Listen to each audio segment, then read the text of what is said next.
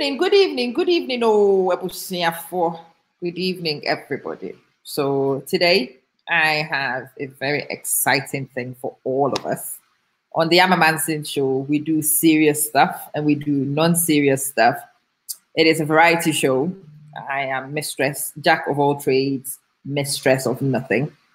So today I actually do have an important interview with a very learned brother of mine. It is very exciting to see that people like that would respond to little Amma when I call. But I wanted to have a conversation with Kofi. I wanted to see where he's at. I want to know his views about a lot of things. This is an unscripted interview. So please understand everything I say to Kofi is actually brand new to him. He is going to respond to me off his cuff, which is very exciting because that's the kind of organic interviews I prefer. We haven't written a script. I actually haven't got questions that I have written down at all. I am going to ask him questions as my spirit directs me to do so. And because he wants to answer sincerely, he's comfortable to answer sincerely, he's not insisted on a scripted interview. And that is always a good sign with me. So I'm going to click share to my 3 pages. And once I have shared to those 3 pages, we will kick straight in. My guest is actually in the waiting room.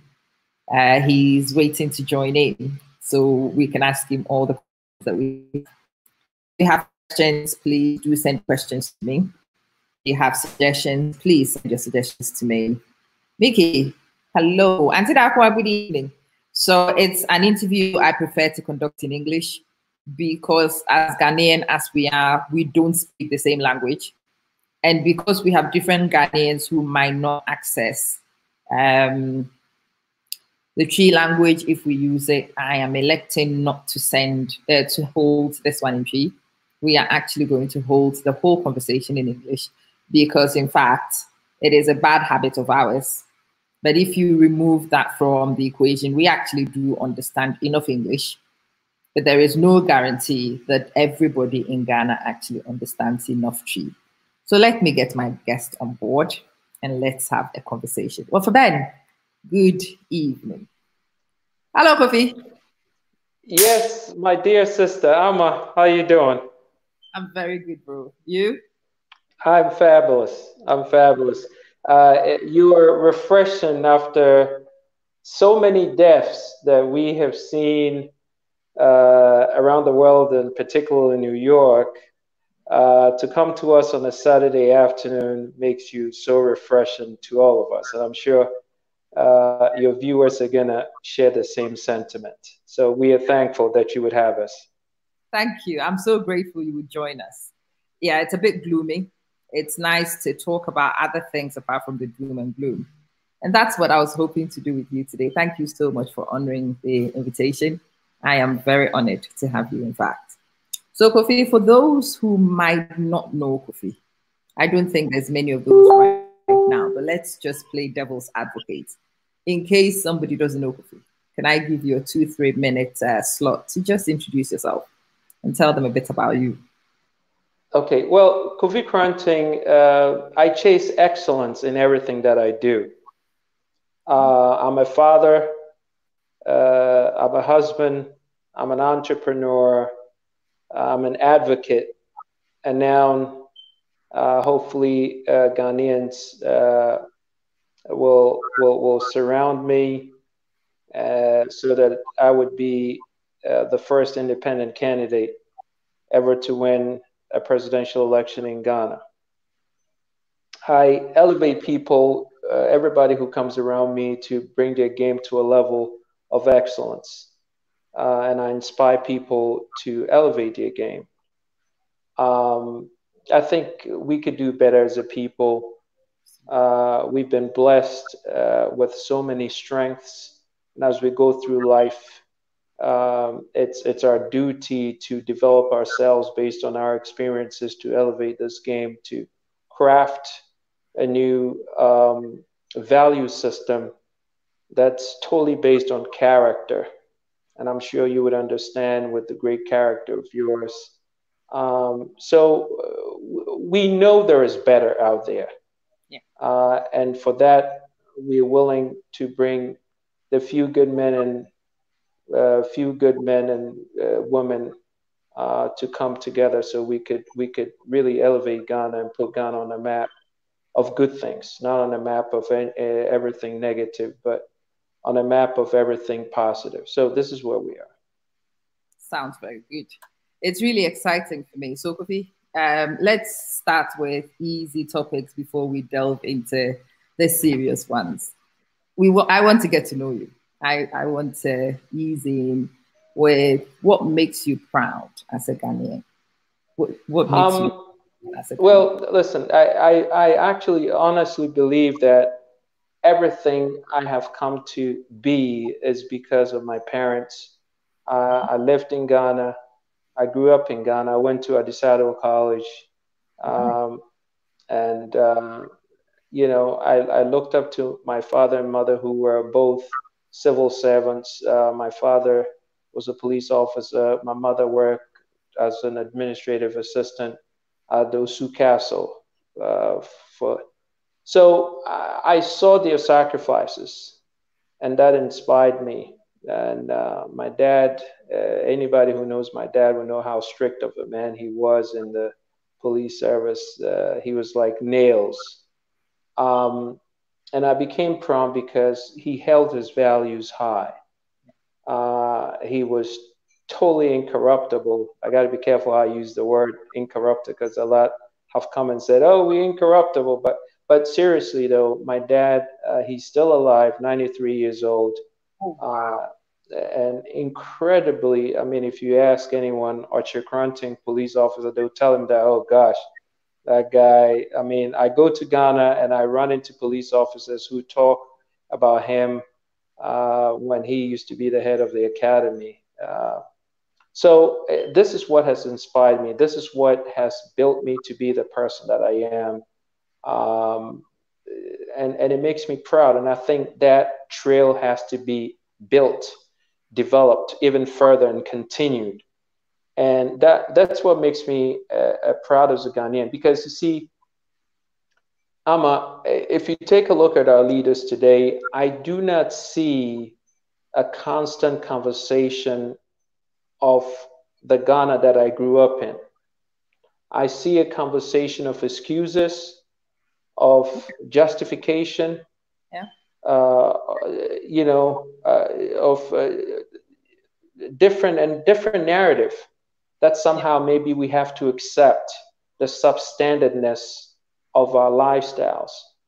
And for what I know and what I grew up in, they cutting us short. And I think we need to change the paradigm and start doing some major things differently. And I think the youth of today, people who have had the chance and been blessed to see a different world out there, can forge together with their collective uh, perspectives so that we could craft a whole new Ghana, which is based on a different level of thinking at this point in the game. And this is what I think the youth of today, like yourself, I'm proud of. And I feel good to know you guys. And I just want to chant this thing on for us to come together and make this thing happen.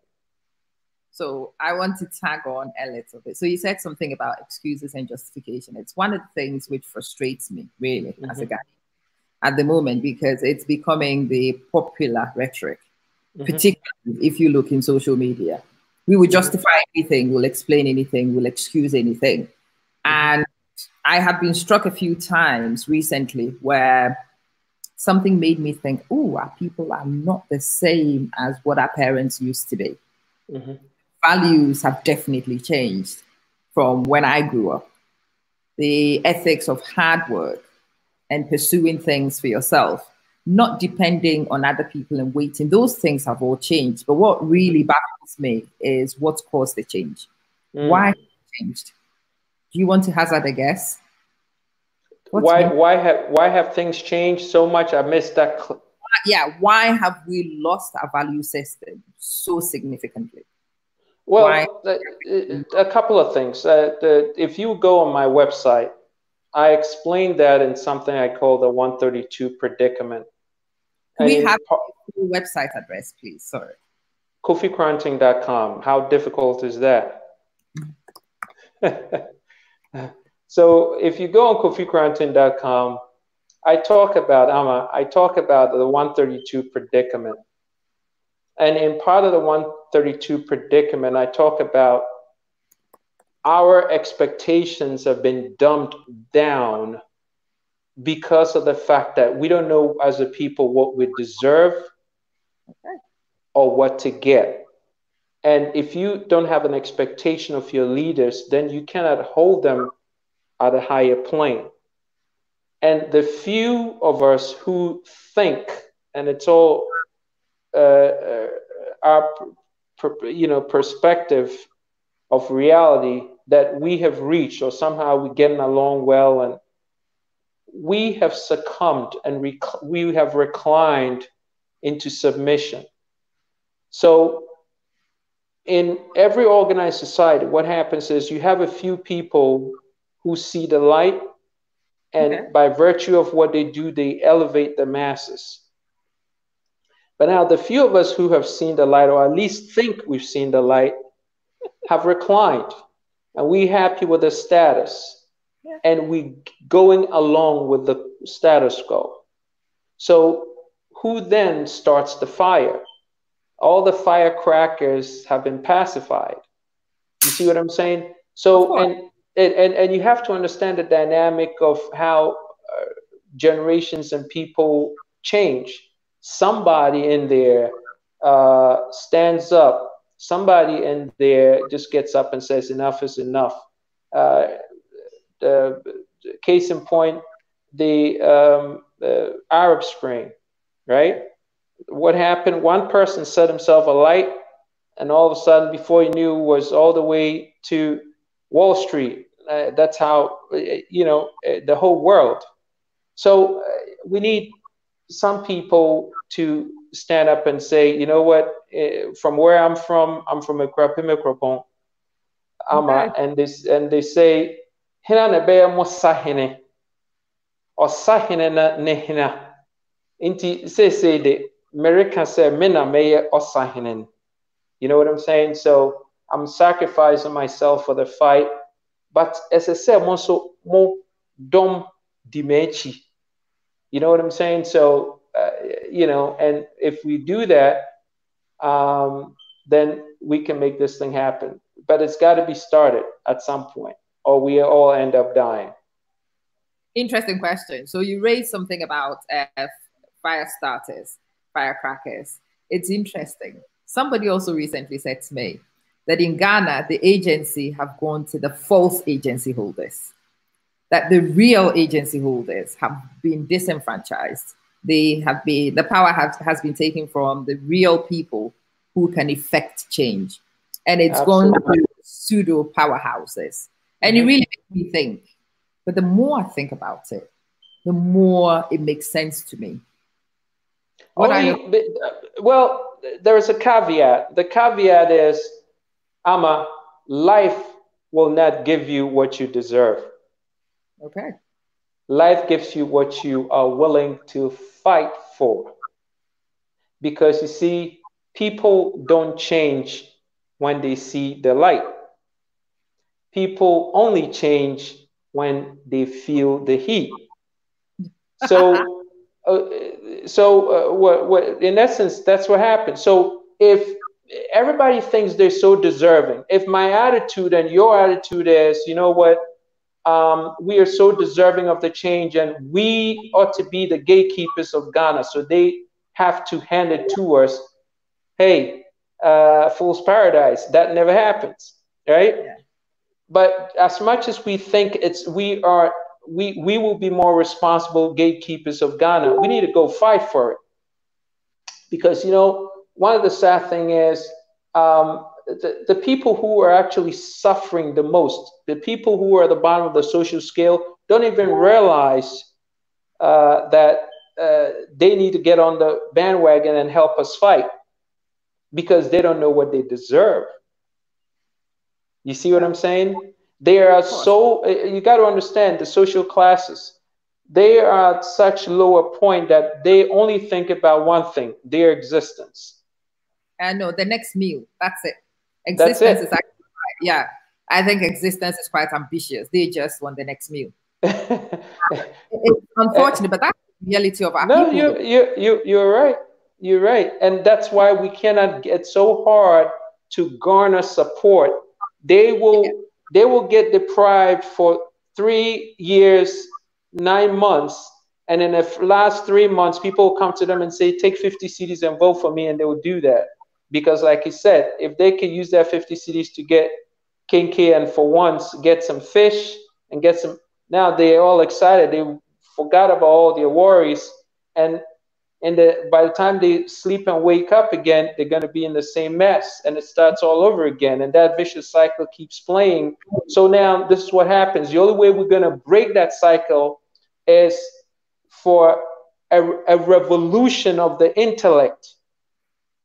Ooh. And now we can't have a revolution of the intellect because unfortunately the people who create how they the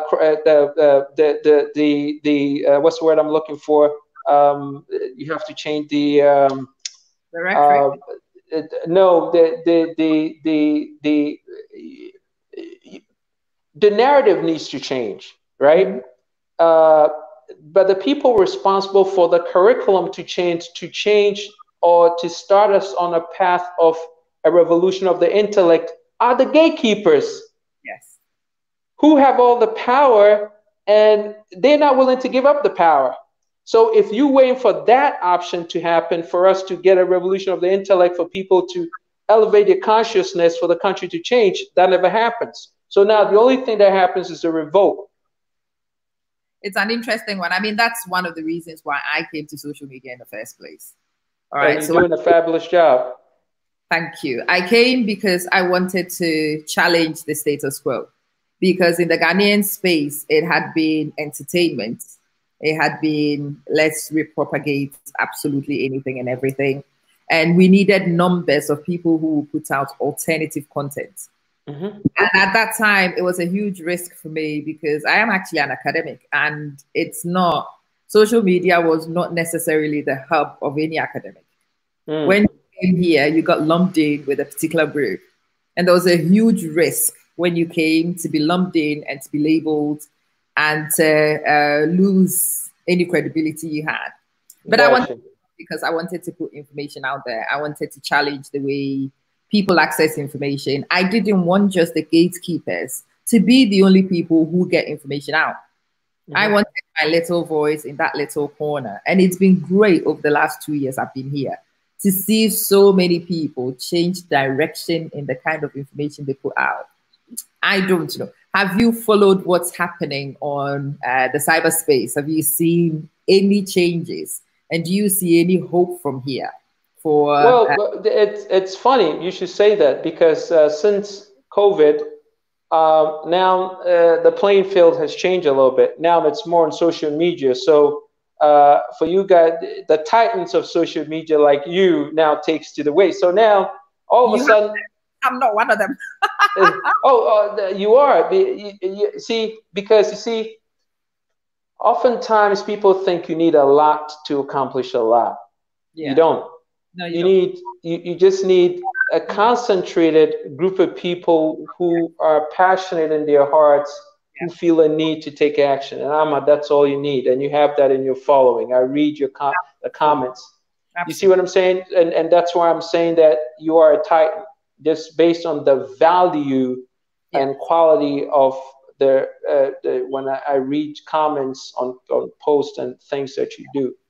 So what I'm saying is now that the playing field has changed, now you have a whole lot more at your disposal. Your arsenal just quadrupled, tenfolded. So now, definitely, because now the conversation has changed. But isn't it funny though, how two political parties who I call incompetent twins, the what I call the Scandal Brothers, right? All of Right. a sudden, the Scandal Brothers, the terrain for the Scandal Brothers changed, and now it's on social media. So all the hundreds of thousands of dollars, God knows the millions that they put towards this campaign going into election, but by virtue of divinity, it's been leveled to a level playing field, right? So Amazing. now they got to rub shoulders with people like Amma, and Amma did not spend a dime putting together any infrastructure, right? But this is amazing. Voice can be heard, which is phenomenal. I mean, I've followed a few things with what's happened at home. I've seen a few glimpses which have given me hope. I think for me, one of the greatest things I've seen recently was not the previous Eid when an MP somewhere in Ashanti region, I think it was, sent the usual bags of rice to the community instead of primary school he'd promised to construct. And usually, you know, with our people, those bags of rice would have been accepted, been enough for them. It wasn't what they wanted, but they would take anything. But for the very first time in my lifetime, I saw a marginalized group of people forget about the next meal. Ain't that something? I was blown away when I saw that. I was blown away. But isn't it funny? And Amma, to your point, this is why NDC spent $300 million in the last election and they still lost. Because now Ghanaians are wising up. Definitely. And they're saying that, listen, we will take your money, but we're not voting for you. We're not stupid. Definitely. You know what I'm saying? So it's starting to come, and we're hoping that capitalizes, that becomes, that margin of people get bigger, and we can benefit from that. That where people come to the realization that, listen, I said on radio this morning that the two political parties of the NDC and NPP, all they do is they master in deception. They have to, that's all they do. They masters of deception. All they do is they have to trick the populace to a point where they think something is going to happen, so let's hold on. And now you got some of the sympathizers just saying, you know what, maybe Nana has a plan because it's going so well with COVID. So let's give him 4 more years and see. And I'm like, boy, you don't even know. You're signing your death warrant, you know? And this is what they do. They get genuine good people to buy into their nonsense, and they give them time, and they give them time, and they give them time. And all I could say is, listen, if they had a winning plan, it would have worked 10 years ago. And we just need to kick him out. Well, see, I think it's about time. One of the things which is really exciting for me too is that during this COVID period, is the first time my audience is actually predominantly people resident in Ghana. Wow. I know my analytics. Wow. The first 18 months, it was predominantly people in the United Kingdom, the United States, the rest of Europe. And I had like a 1% Ghanaian viewership. And at the time, wow. But today, my statistics, and it's been consistent for the last 2 weeks, my greatest viewers are people resident in Ghana. Ain't that something? I saw that, I knew that the tide had changed. Because for you guys, talking to those of you in the diaspora is good entertainment. How many of you have votes? There you How go. many will go home to vote? How many of you are actually influenced by what goes home? So when you go home, you see the colorful picture for 2 weeks, you make noise, and then you come back where you are. You don't really affect much. It is the average Ghanaian resident in Ghana that I have been desperate. Wow. And for the very first time since I started this outreach, this is my 2nd anniversary, I finally have that audience, and that gives me an awful lot of hope. Absolutely. And that should also tell you that all the time that you spend paying and giving quality projects, it's starting to stick. It's paid off. You know, you were consistent, you were persistent, and now the benefits are starting to show. And it's showing at the most important place, which is where it really matters, because these people can actually turn their, not just their, what they feel, but that could be generated into votes. So you should, this is a good time for you to press hard on it. Well, that was the aim. I mean, I don't know how many of you followed my initials. in my initial broadcast, I told you guys I was here for election 2020. But Mm. I launched for election 2020 in April 2018 because I had done a little bit of studies and I Mm. knew it would take me approximately 24 months-ish to Wow. establish and for people to know what you represent and to reach the target audience. But then, yes, for the very first time, we do have the attention of the people in Ghana. It tells me data is not cheap. I am Mm. an entertainer. So for people in Ghana to come to my channel, to come watch what I do, because I don't put out entertaining content. I Mhm. actually put out content which is education driven. For Absolutely. the average Ghanaian, for that number of Ghanaians actually to pay the expensive tariffs to come Mhm. watch in the hope that they might pick something up tells me that they are ready for change. Absolutely, absolutely. And listen, that's why we need you, and we need your audience. We need your audience just as much as we need your followership. To listen, this is not about Kofi Granting wanting to be president. No, This not is really. about no. It's got nothing to do with that. Listen, as much as I want to go back to Ghana, granted, but we just want it to work. It should be everybody's dream to see. I mean, can you not just imagine the day that Ghana would be better than Dubai? Don't you get chills like when you feel like I you will be? Can you imagine that you oh, could actually file a complaint at a police station and they will actually call you back in acknowledgement that we have gotten a complaint from you and we followed up and give you? Wouldn't it be beautiful? Why don't we? Why I don't understand. Nobody wants that. I We think want it to work. we do, but not enough of us knew what options there were. Mm. Enough of the people. I think a few people in Accra and in Kumasi who speak big English and drive your fancy cars want change. But unfortunately, there's been a disconnect between those of us who want the change and the people who can actually make it happen. Mm. Most of us think that we are actually significant, but it's in a democracy, it's one man, one vote, isn't it? There you go. As enlightened as you are, you have only one vote. Mm. And most people don't see things the way you do. Then I mean, all your intellect doesn't really lead to much, does it? Mm. It is Mm. more about outreach. That's one of the reasons why I wanted to engage you. For those of you who've only just joined recently, this interview is actually unscripted. Kofi doesn't know what I'm about to ask him. Even I don't know what I'm about to ask him. I wanted it to be unscripted. I wanted it to be very organic. I wanted it to be what I feel like asking him and to get his genuine responses so you guys can understand a little bit of the man he is. I want you to know a little bit about his character.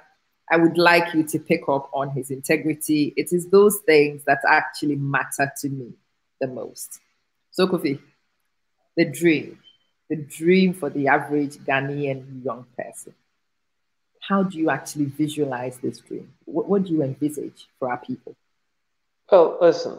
Um, you know, when I go around before uh, coronavirus, I travel around the world and sometimes I sit and like you visit places. You go to Singapore, you go to Korea, North Korea, you go to Japan, you go to Dubai. You travel around the world and you see everything about these cultures is scripted to make them look good. Maybe Yeah. perhaps even make them look better than they really are. And I oftentimes ask my teammates and the people who I speak to that you see, when you take a little child, in Ghana, and you look at their life as they grow up, the whole narrative, the whole conversation is about their acceptance of failure, their acceptance to just take what is handed over to them to live and see if their life can just fit in into that craziness. And then you look at the same child in Sweden, the same same child in Amsterdam or in Japan, and they are being they are the best. Their government and their leadership them the best. And the child grows up in an environment where everything around them certifies, validates, confirms, acknowledges that they are the best. They are surrounded by the best. Everything about them is superior. Then you come to Ghana, my neighborhood, Latebiokoshi or to Dansoma. What does the child see? Everything about them is a failure.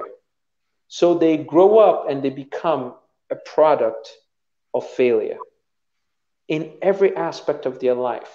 So now, Amma, how do you expect that same child to compete with their counterpart in Japan or Sweden? They lost the game before they lost the game before they got to age 10. Yes. Because they're in a totally different world. You see, and then you have a whole nation that is growing people who have that mindset and that acceptance of life, which has nothing to do with anything success. It has everything to do with everything failure. And then we get what we have in Ghana now, which is people don't care about their country. They litter anyhow. If they have to defecate, they do it anywhere they feel convenient for them. And you have a government who will always make you feel that, Ama, you are better than Kofi.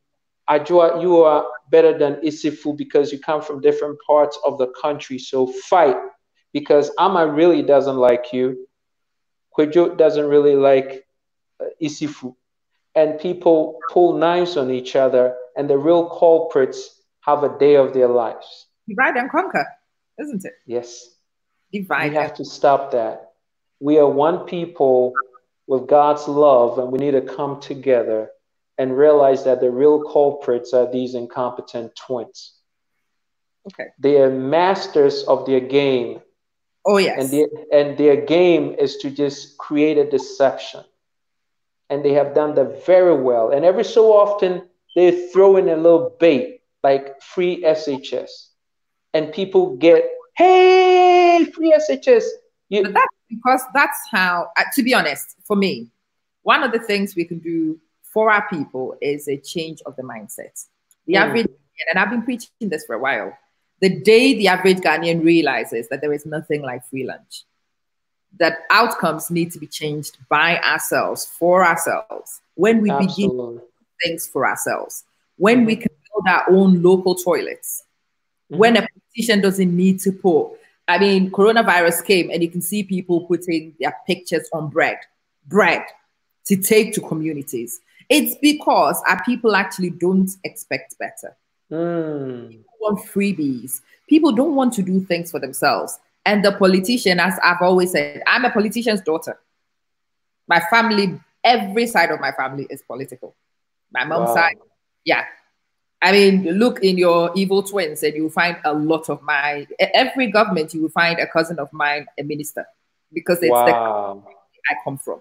I am very political and I've been predicting what will happen with the economy and a few things with some accuracy that people don't quite understand, especially with the MPP. They play textbook politics, so you can predict them. You can predict them. COVID or no COVID, the games they were playing were geared towards the Ghanaian seeing change and improvement between March and about August, September.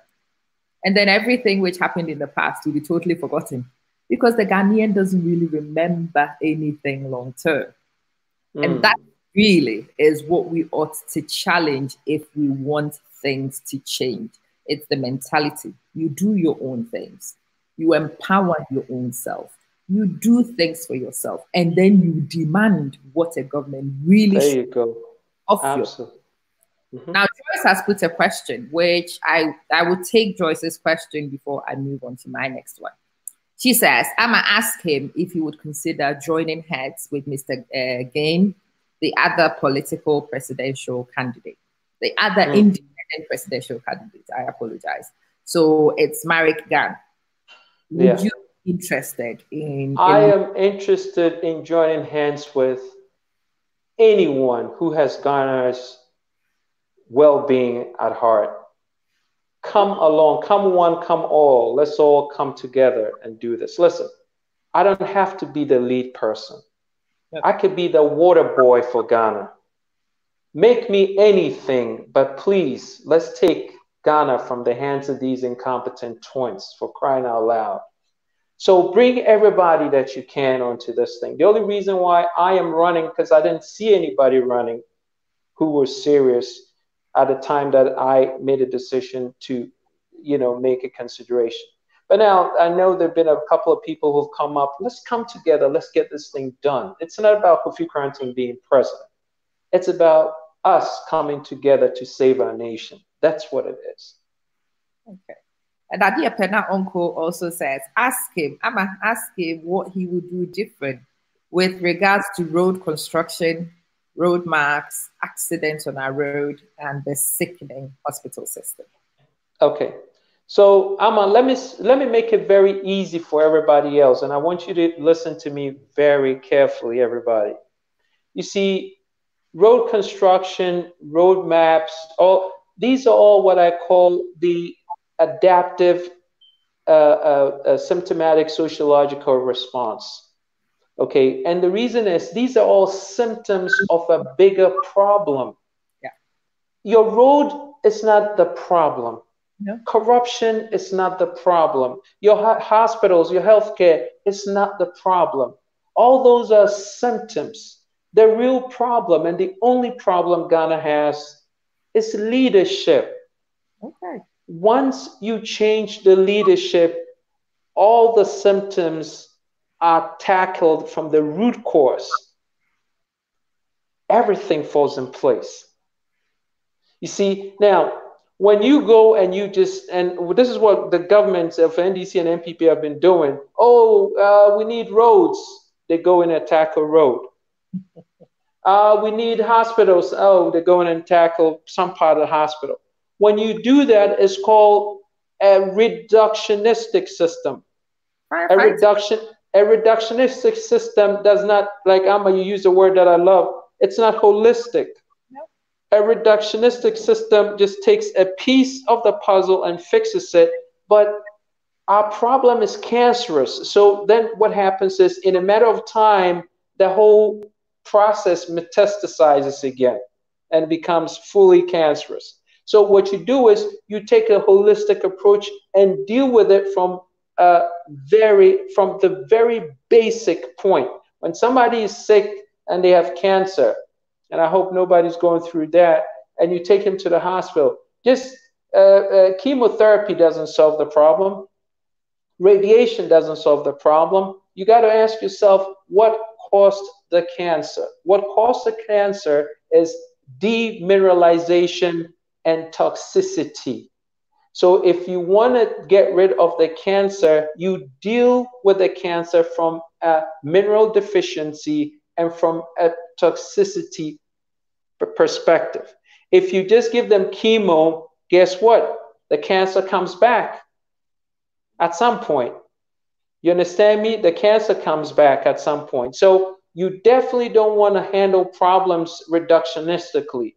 We need to change the problem at the absolute fundamental level, and its leadership. Once we get a different leader, a leader who thinks and loves Ghana, guess what? Everything will fall in place. Everything.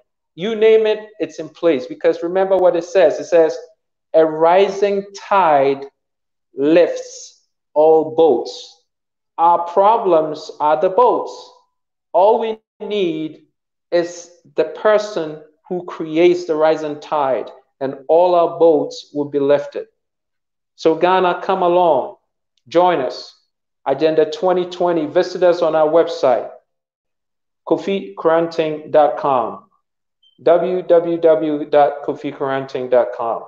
Register with us and let's fight, because even though we think a good country with all the frills and bells and whistles deserving of us, it's not going to come to us if we don't fight. We need to go out there and fight. We need to go out there and clamor it. We need to talk to all our friends about this. We need to bring all our friends together. We need to share this on our Facebook, Twitter, everywhere we go. We need to share the story of Kofi parenting, coming together with like-minded people to free Ghana from these incompetent twins.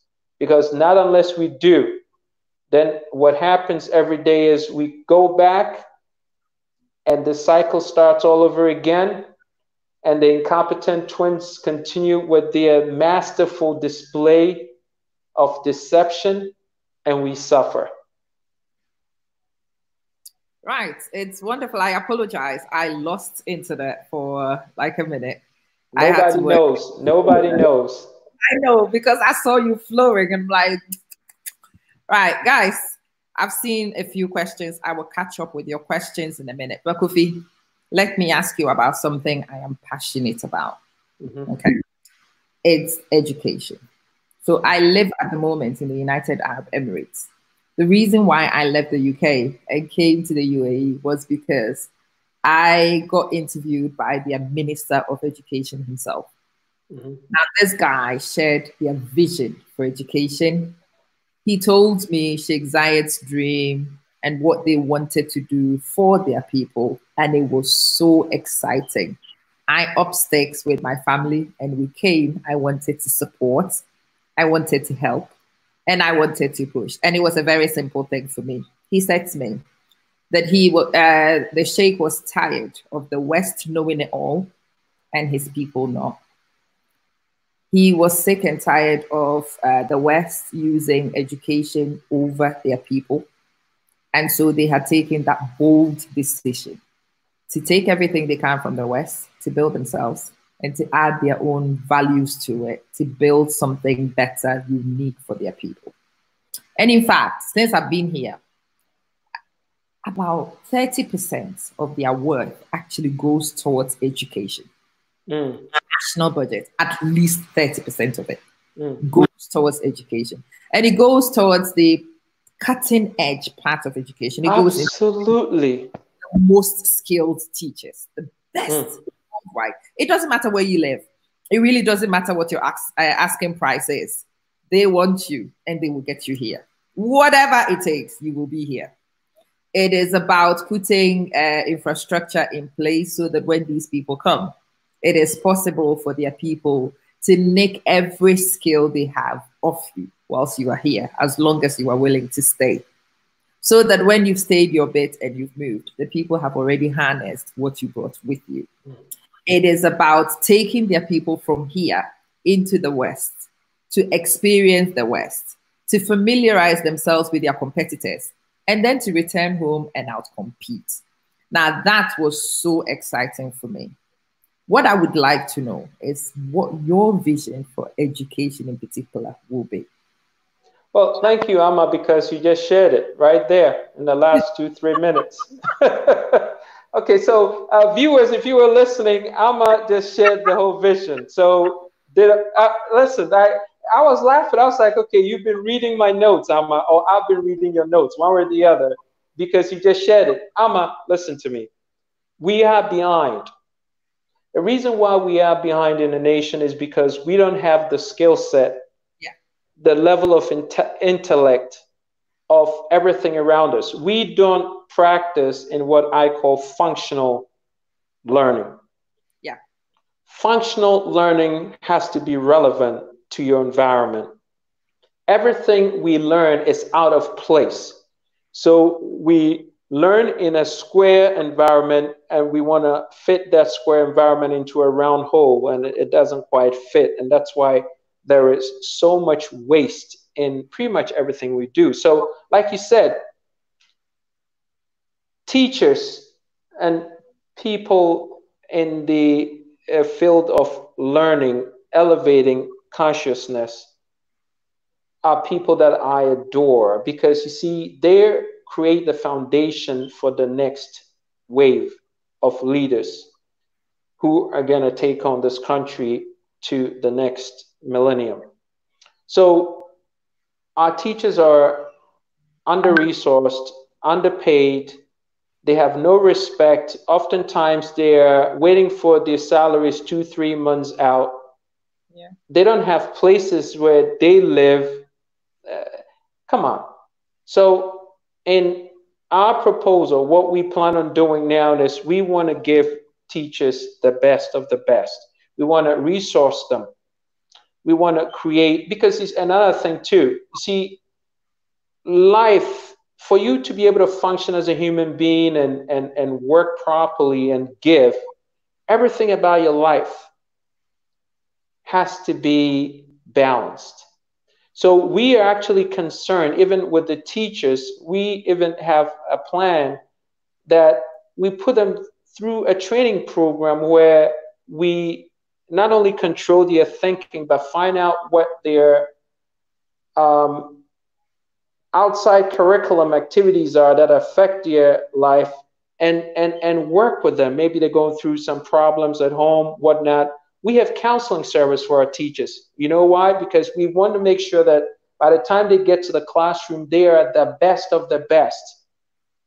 So that they become the master copies. That's the master copy program, the MC program, because you see, the teacher duplicates themselves. So for them to duplicate themselves, we want to make sure that they're the best copy of themselves before they duplicate themselves, because the child has to take the best copy and become the best that they can be. So we want to, I was speaking to a gentleman from tech a couple of months ago, and they were talking about how the groups have to take turns in going to the lab because they don't have even the equipment. Like they don't have the equipment, they don't have the computers.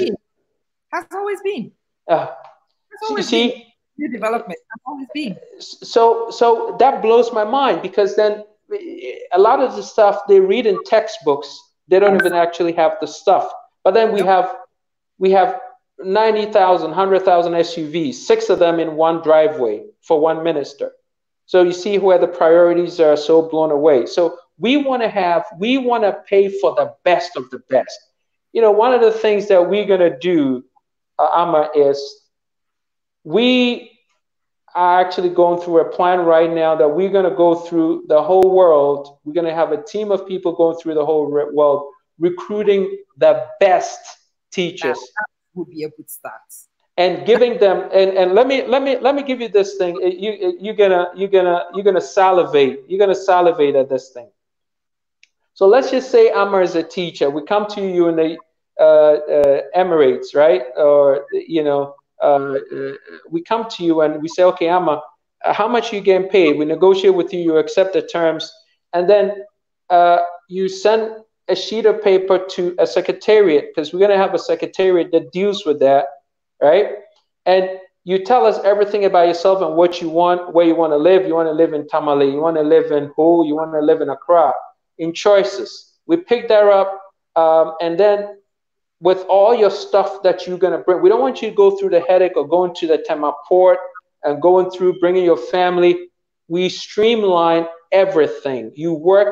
We assign you with a rep who you're going to work with in terms of your shipment. When it gets to Tema, they're going to have a special clearance. They're going to deliver it to your door, and you're going to pay a fraction of the fees, so that you coming into Ghana is the most pleasant, favorable experience, so that if you have to tell your other friends about coming to Ghana, it would be easy for them to do that. Right now, we don't have, all we do is, I'ma come to Ghana. How are you going to come to Ghana? You're not going to come to Ghana. We're going to give, and then we're going to have a place for you to live, peace of mind with security, because we know that you are our biggest asset. There's an interesting model. I would definitely invite you, when things calm, to come here, and I will let you experience how it works. For me, when I was recruited, it was interesting. The recruitment process was done. Everything to do with my entire family and I coming here. Everything. Everything. All I had to do was send them a picture, my passport, and a few things. and everything was done. It was a case of you turn up to your email and there is your ticket and there's everything else. Isn't that beautiful? When you turn up to the airport, there's somebody actually there with your name waiting for you and a few SUVs. That's what I'm talking about. That's what I'm talking about. And this is just an ordinary teacher. There was nothing special about it. There's a couple of SUVs outside waiting to transport to a decent hotel, get you settled for 2 weeks, move you around, sort what needed to be sorted, make sure you found your accommodation, and you hit the ground running. There you go. It became an attractive place for people to come. Absolutely. And to attract the best, you will have to make sure that the package is competitive. I really that for Ghana to actually move beyond where we are at the moment, one of the things we need to be looking at is linguistic control. Absolutely. Thing is, linguistic control is best done by some natives. And we have many Ghanaians who are native speakers in many different places of English. And if we found people skilled enough and native speakers, and we found packages to encourage them to come home, we would create an environment where kids actually experience the spoken language the way it is done internationally. And when you are immersed, I've been here 5 years now, and the kids, when I first arrived, could barely string a few sentences together. Having been here 5 years, I am actually seeing kids who speak fluently, close enough to a native. In 5 years, that was presenting itself to me. When these kids now go to universities or they go to conferences or they deal with people internationally, there is no longer marginalization because of the control. Wow. Wow. That's a success story to be proud of. Success story. It definitely would be one I would recommend for you to have a look at, see what model they've put in place. It's not perfect, just as nothing is. But maybe the model might guide some things to influence what we could do for our people. Absolutely. But listen, and listen, I looked at the German model also, that there are bits and pieces of the German model that we like. So we're going to include that in this whole system. But the thing is, listen, it's about making these teachers feel awesome, making them feel great. And when you do, you will get the best people into Ghana. See, I don't know about me, but I like things to be the best. I don't know. It's got to be the best. There's no second place in my book. You with me? So if we want Ghana to quantum leap to the front, we have got to get outstanding in everything. And I tell you, Amma, you see, everybody talks about how impossible it would be to change Ghana. And I say, because you don't understand. You see what I'm saying? You see, it's easy for me to sell it to you because you've experienced it. Oh, absolutely. But to a teacher in Ghana, if I talk to them about this, they would say, oh, nah. You know what I'm saying? But then because they haven't seen it. For a teacher in Ghana to believe anything you say. And this is one of the things. About 18 months ago, I actually walked into a place with a lot of the technocrats and the people who make the decisions. And I said to them, I am here. I am here consulting for people in this place. I will happily do it for free in Ghana in a consultancy role. Ask me whether anybody has taken me up on that one. Nobody has. They are busy buying their SUVs and flying their girlfriends on first-class tickets around the world. I mean, seriously. I mean, it's a shame we could do both, couldn't we? No. You can't do that because that's somebody else's money. Let's put it in the economy. Listen, I know I'm a zero tolerance person. So no, I'm not asking us to tolerate. I'm just saying, even for them, even if they were doing that, I was offering it for free. So it was not influencing the SUV purchase in any way. Got you. It was not influencing anything. It's a free offer, which was not even taken. Yeah. Free offer that was taken. So education. But you know what? It's funny talking about a free offer. Even if you offered yourself for free, we don't have the infrastructure to take you on. Where are you coming to live? Choco or where? I was not even for any of that, Kofi. What it was at the time. So I'm a doctoral candidate. I'm actually researching educational technology. That's what my doctorate will be when I finally get it. And because I was working on it, I've actually managed to get a few liaisons with some of the edtech giants.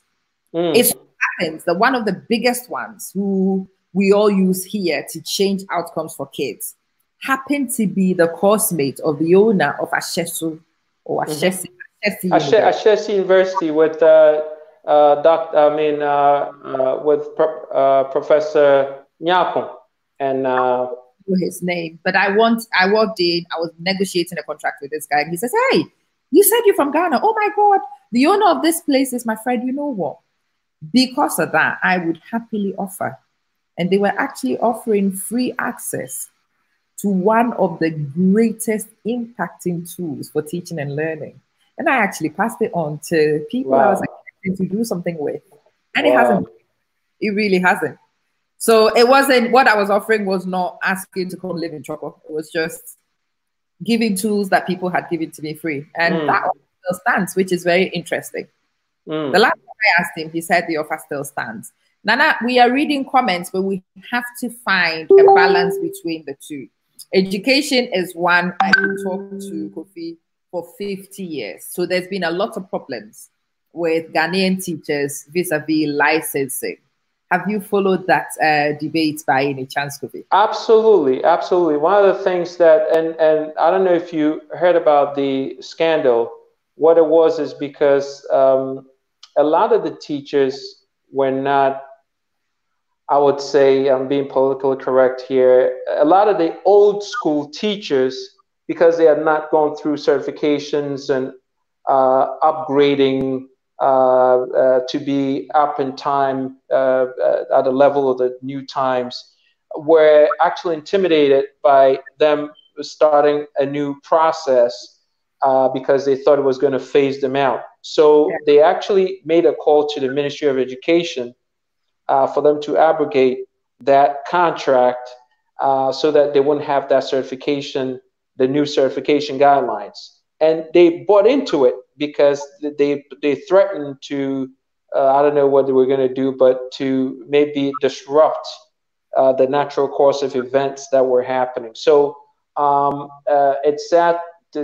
Sadly, they bought into that, and for all we know, there's certifications that they're supposed to have are not done at the level that it needs to be. So there are so many people who, if you have spoken to a teacher lately, you would know they are really not, some of them are not really fit to be in a position to be teaching our children. But then they are in the system because maybe they were referred by a minister or somebody in the government who felt the need to push them into that position.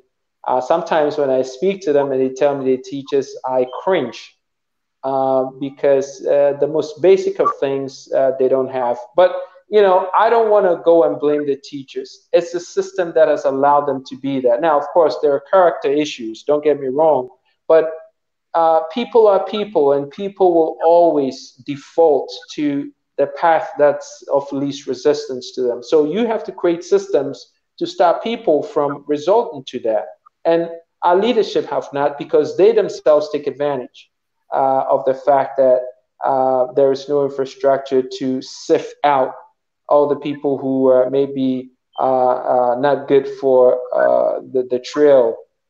But do you think the politician really wants the average Ghanaian to be educated and enlightened? But this is the whole thing. I mean, it goes into the narrative because this is their whole, this is the genius of their masquerade.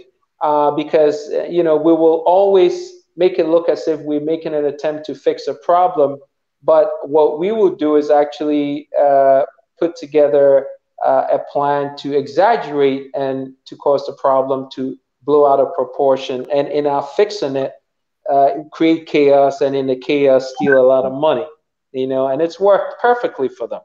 And this is why Ghanaians need to take a back seat and realize that this whole thing has been a masterfully planned a cascading of events that ultimately and always puts the politician in a position to take advantage of the Ghanaian people, and we need to pull the plug on them. So that's where we are.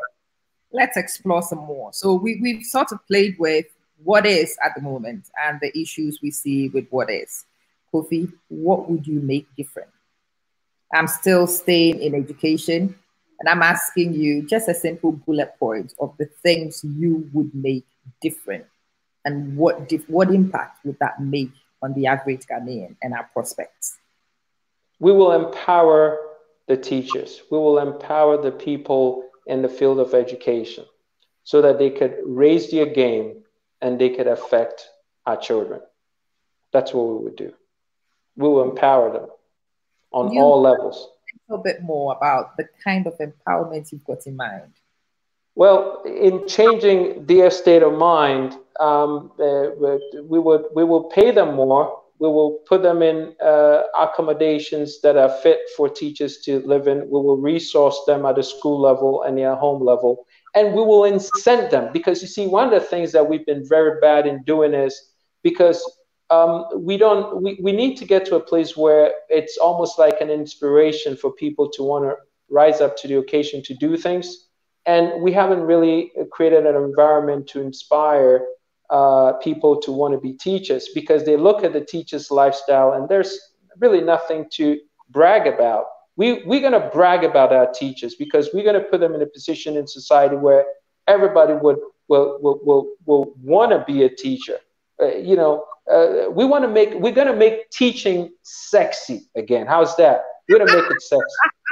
Oh, it sure is, but not in Ghana. Somebody's asked the question. Let me just chip that in. Johnny, the same thing I said to the guys before, the same thing I would repeat to everybody else. For me, this is a legacy project. I have actually spent a long time in the classroom. I have definitely helped in other places to effect change. And it's the same thing. I don't know about being a minister of education, because I'm not sure I want to restrict myself to a particular role. But I will give everything I have. I will give every skill I have. I will put all my experiences available to anybody who wants to take it. And I don't even expect a dime in return. Even if that was the condition, I will. Even if that was the condition, I will. And Amma, to cut you off, for everybody who's listening, and I know you guys love Amma, let's fight so that we become president. And when we are president, we're getting Amma to Ghana, and she's going to be involved in education. I promise you that we are going to get Amma. Listen, even if I have to kidnap her, I'm going to kidnap her to bring her to Ghana. Okay, no, so willingly. Honestly, Amma will come willingly. Amma will give you everything I have. Well, thank you so much. Want to change. So one of the things, which this is, like I said before, it's a legacy project for me. My dad was heavily involved in the GSS, SSS change. That project was not done to completion. It was abandoned in the middle somewhat, taken and changed at some point. And I still have the blueprint somewhere in his memoirs. Excellent. It's still the model of what was intended to be done, which was never done. I would like to, if I could share some of those things with the new developments that I have learned, to effect a small change for our people, even if it was just a small impact on the way our teacher training is set up. Because in my view, the problem starts from there. Teacher training and the way it's set up, the kind of people we recruit into teaching. Absolutely. This funny thing in Ghana, that people who drop out, people who are not able to maintain the academic rigor, or for whatever reason, come to the teacher training. They throw them to teach. Isn't that part? It's incredible. But we do have many talented teachers who come in there. But this is the general perception of people who go into teaching. And because of that, it does not attract our best talent. That's true. Because it doesn't pay. I mean, that's the reason why it's at the level of the professional scale. It's not so much what they're willing to give, but it's everything, how much they paid, and they looked at in society. Teaching is a throwback profession. So if nothing else works, well, maybe being a class 2 teacher will suffice. We need to change that. We got to be aggressive. Like I said, we're going to make teaching sexy again, where as we're going to recruit the best because they're the master copies of society. If we don't have teachers, how are you going to build the leaders of tomorrow? You got to have teachers, you know. So we are going to we're going to invest incredibly. Listen, one thing, a good friend of mine works at Google, and we talk about how they are so different in the way they think and how they go about things in terms of development. And a lot of the plans of how we're going to do recruit the best people into Ghana. But just so you know, Amma, so you can understand the thinking, we have right now assembled the best of the best: physicists, the chemists, sociologists, engineers, mathematicians, sociologists, naturopaths, and mathematicians, engineers. We have them right now. And what we're going to do is, the moment we get to the helm, we are going to put out to the whole of Ghana 20, 30, 50-year game plan for Ghana, the Ghana development plan. And what we're going to do, we're going to segment that plan into sections. And for every section, we're going to build systems for it. And the systems are going to be very specialized systems where everybody who goes into it is going to be specialized. And education is one sector that is heavy into that system. And if you take a look at everything we put together, it will blow your mind, the amount of investment that's going into it. But there's so much money in Ghana that's to be made. So when people ask where you're going to get the money's already there. It's just going to somebody else's pocket, you know? So what we're going to do is we're going to be rerouting all that money where the accountant general says is going towards corruption, about $3-4 billion. And we haven't even touched the money coming from the ports yet. We're going to put that money into education and healthcare, and building schools, building middle income jobs like artisans for the youth, so that they can know how to be good at stuff. Everything they do in Ghana, people do off the cuff. We got to change that off the cuff mentality and put science to what we do. So even if it's you cutting hair, you making hair, you got to understand the textures of the hair, what different temperatures you need, apply what chemicals. There's a science to everything. So that middle income part, we're going to put a lot of science into it to develop people so people can start taking care of themselves. And by that doing, increase the tax rate from a 39% to about 90 percentile, and put them in a position to be able to tax them and use the income, reinvest the income back into. It's not that difficult. I mean, come on. What is this? Right now, give me a break already. I mean, this is not difficult. Anybody could do this if you have the will. You have the will to do the right thing for your people. But when people are kind of amazed and they're asking, how are you going to do this? Where's the money? I'm like, really? Do you know what's going on in Ghana? They've heard that there is no money, and it's been the track for so long that at some point it just beats it into your psyche and you sort of believe it at the background. But Blessed has put a question I have put on the screen, and I'm going to go there. Who is funding Kofi? She says. Thank you. I was praying that somebody would ask me that question. Thank you, Blessed. I love you already.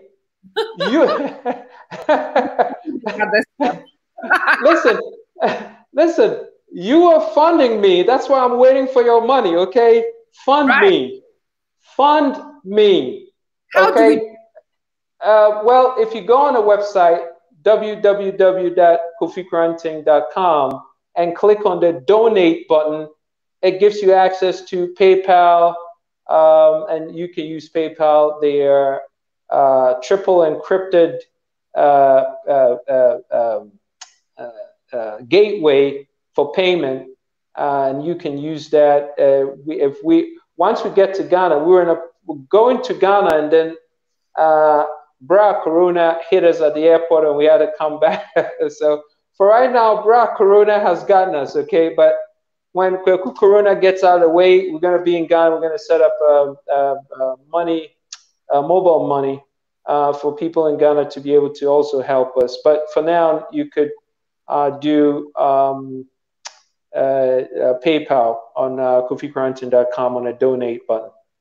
So apart from those of us who are funding, I mean, we would donate the chicken change we have. So assuming we put ours in, and that doesn't quite come to the significant numbers that Kofi needs, where else does the funding come from?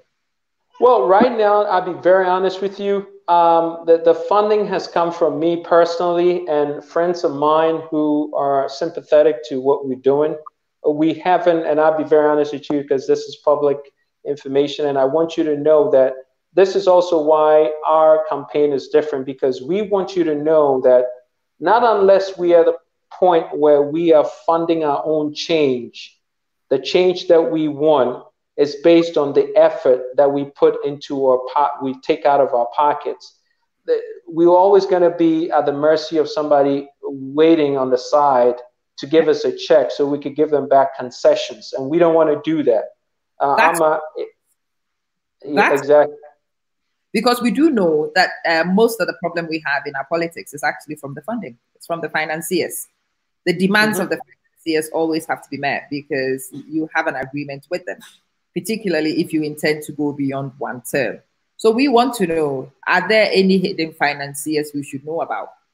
No, not yet. Now, let me just say this, though, Amma. If any of your viewers in their good heart want to donate very handsomely to this cause, please get with us. Go on our website and donate, okay? But I want you to know that Hango Hankam. No Hango Hankam. Well, actually, there is Hango Hankam, but the Hango Hankam is going to be, we're going to see a beautiful Ghana. That I promise you. I promise you that. Listen, this thing is all about pride, that Ghanaians are good enough that we could do this, okay?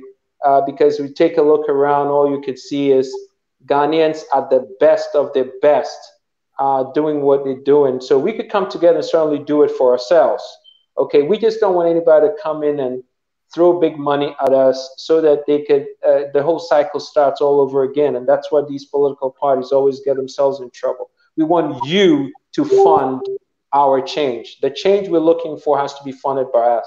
Amma, as many Ghanaians as there are in Ghana who are following you and who are willing to be part of this thing, if everybody just chipped in 10 cedis or $10 or 10 pounds, well, this thing is done.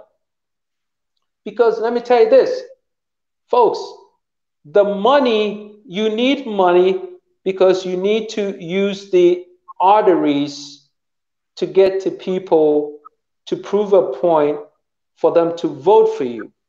If the person makes a decision to vote for you, then you don't need as much money, right? We don't need any money except that there are villages where we need to pay people to get to. They need to, you know, we need to put banners. I think a lot of our financing with politics, like I said before, it's got to do with the changing of the mindset. People expect you to come and donate 5,000 at their funerals and to come and give X and to come and give Y. And I've always said to people, that's the reason why people come into power. And the MP's Common Fund never does anything because it was actually spent before the election was done. The person financed themselves with loans and whatever. And it's your common fund which is going to repay those things. That attitude of people expecting money to be given to them in return for their vote is the one thing we've got to contend with. And if we're able to do that, if we are able to even scratch at that mentality, we should see change easier. Absolutely. And that's what I'm begging everybody watching to say, you know what, let's make a change. I promise you, go on the website and take a look. And if you think we're not in a position to bring change to Ghana, don't even bother. But I promise you, we've worked in the environment. We worked at corporate America for long enough. We have owned our own business. I'm an entrepreneur. We've worked at corporate America. I've been involved in formulating systems for how company structures work as an investment banker. And I understand this thing, okay? And plus, don't let anybody fool you. It's not that difficult, okay? All you need to do is to have the will to do the right thing. So don't think that you have to have some type of super brain to be president. That's not true. You just have to have the political will, and you have to surround yourself with the absolute best people, one of whom is Amma. And once you do that, that's really it. I mean, there a lot of people watching, a lot of people watching right now who I can, without a doubt, say that they know more than I do. Okay, so it's not about so much what you know. You have to have the judgment to make the right decisions as to surround yourself with the right people. But once you know that, look at Obama. I mean, not to say he was a great president, but you just need to surround yourself with the very best. And we have that in our arsenal.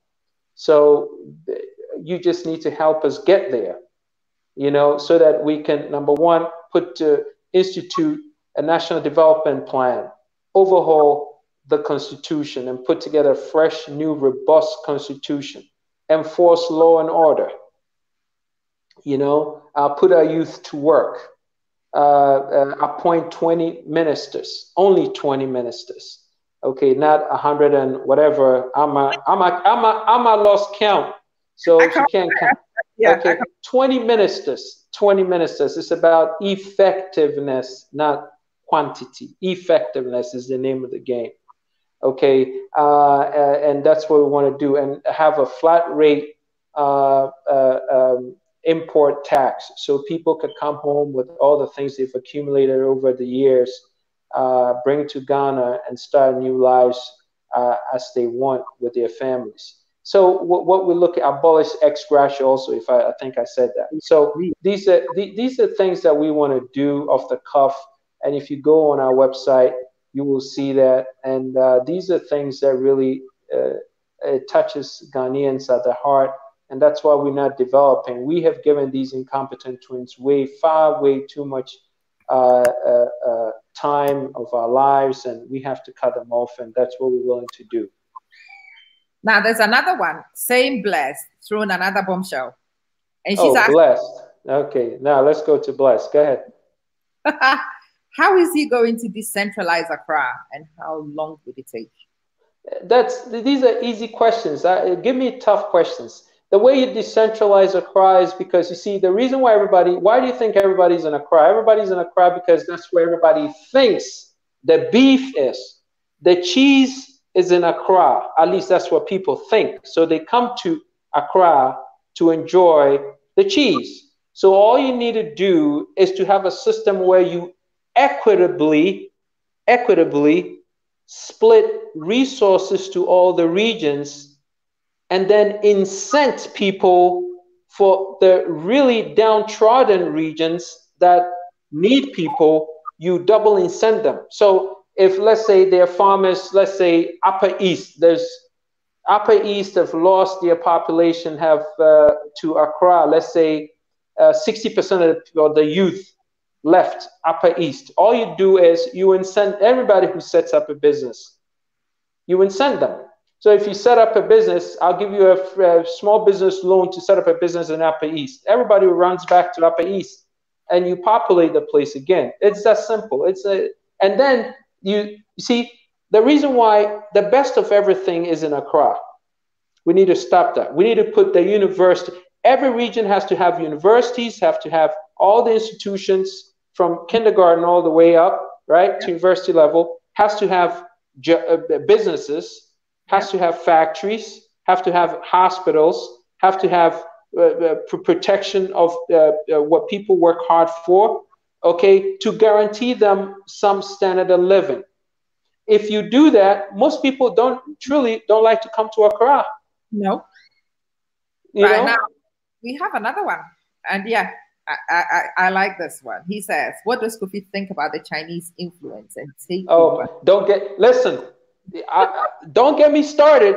Do not get me started, because let me tell you, man, that is a passion of mine. You don't even want to know that one. You have to call me on you have to call me on the phone for that one, because I will not be politically correct if I were to say what I feel. Okay, trust me. To be kofi, seriously, this and is that's serious. why Listen, I ask you that question. What are your thoughts? Give us a scratch of it. okay, so man, I have to be very careful. Um, I hate what is happening. I really, it's too painful when I see Ghanaians being brutalized. About half an hour, 40 minutes ago, you had asked me a question about uh, what I imagine for Ghana, the new Yeah. Ghana. Yeah. And I talked to you about a little child growing up should see success around them. We've been made to feel so inferior, and I take that very personally, that everywhere we go, everybody sees us as inferior. In New York, there are doctors, there are nurses, there are professionals, Ghanaian professionals here, and all over the world. But you know what? Nobody respects you. No. Nobody regards you. You know why? Because your government does not respect or regard you. Because if they did, they would not treat you the way they do. They will really care for you. They will really put the resources of the country to elevating the kids and growing them up. And like you said, putting it towards education and giving to the teachers so they could build the next wave of leaders. Our leaders have neglected us. Our leaders have made us think that giving us free is helping us, but giving us free is an entitlement. It weakens us as a people because it makes us dependent. We don't want to be dependent. We want you to give us the resources and the opportunities for us to excel and elevate ourselves so that we can make decisions for ourselves as to what is good for us.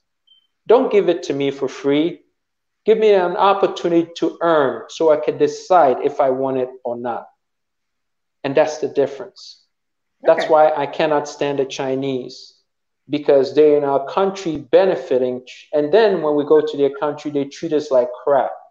Not only the Chinese, like, listen, don't get me started. Don't get me going, man. Because with a passion, Ghana is the only place foreigners come and they treat us like garbage. Listen, when I go to Osu to fix my air conditioner, the roads are closed, and I asked the mechanic, why are the roads closed? And they tell me, oh, the Lebanese have closed the roads so that their children could play. I was like, are you kidding me?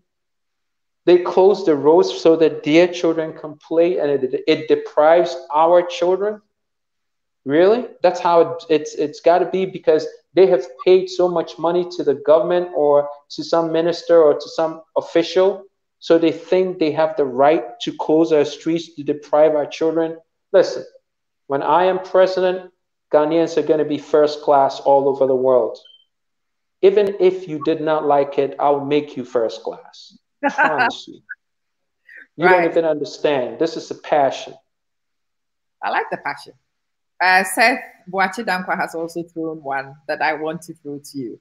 He says, where is Kofi going to source his right people?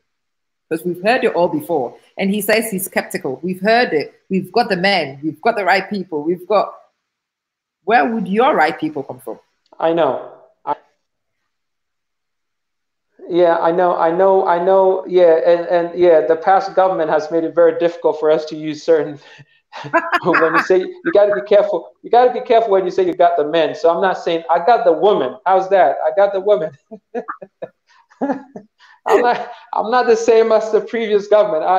But listen, in all honesty, if you want to do well, and if you want to do it with a group of people who are at the A game of their craft, you got to get them from somewhere. All over the world. Let me interrupt you for 1 second. Sure. Let's cross more. It's folks like you who make life very difficult. You know, you grab onto a concept, and because you grab onto a small concept and you become myopic about it, you also forget your manners whilst you are at it. I'm sorry. In Ghana, Chi is not the only language we speak. There's at least 46 of them. just so you hadn't noticed. So speaking tree here doesn't make it accessible to other people. It looks to me that you've not managed to look at wider access, that you're fixating on one small thing and thinking that's the center of the universe for you. And I do not accept that kind of behavior when you are here. So if you're still here, you owe me an apology. I demand it. And the gentleman or the lady in you should actually rise to that. That was disgraceful. You should be ashamed of yourself. Sorry, Kofi. I had to pick that one up. Why? What happened? This guy says, so can't y'all speak in Chi? You're talking to Ghanaians, not Americans. That did not annoy me. And he finishes this off with Kwasi Asempwa. It's the Kwasi Asempwa. Masa, who bisa question, who throw a team? Who bisa, who can 7, who throw a team? So kind of brofum. Oh, it's what kind of brofum? I don't know, I can team. So it's difficult. Brofum, yeah, what Northness, yeah, what Ewes, yeah, what Gas, yeah, what Deba what Ghana, Ubia can casa. Ubia so or tea a crown or to brofu cranty, yeah, cannot brofo said you be a benya be a tea. Wait, Quasi assemble in the womb. Minia, yeah, Ghana any a penny ye, I mean, cancer in show, Minia or say Quasi Assemqua.